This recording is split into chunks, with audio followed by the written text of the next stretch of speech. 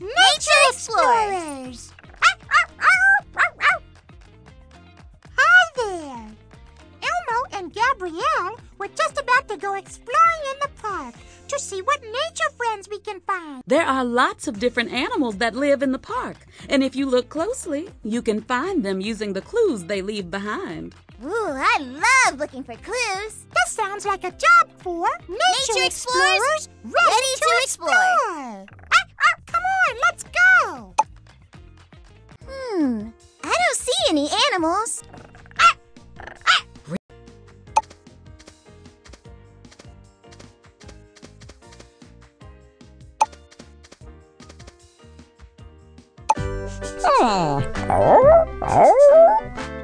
Let's see what we can find around these trees.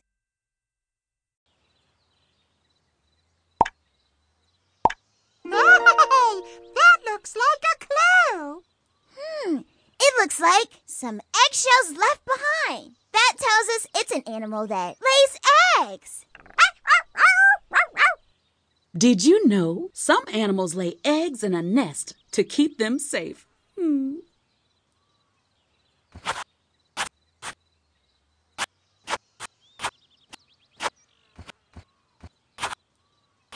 did it! You added some eggshells left behind. I wonder what kind of animal lays eggs.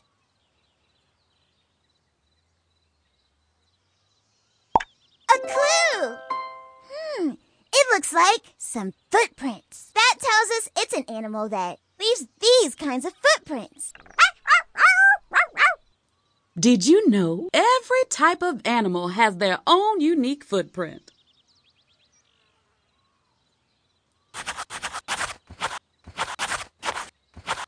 You did it! You added some footprints. I wonder what kind of animal leaves these kinds of footprints.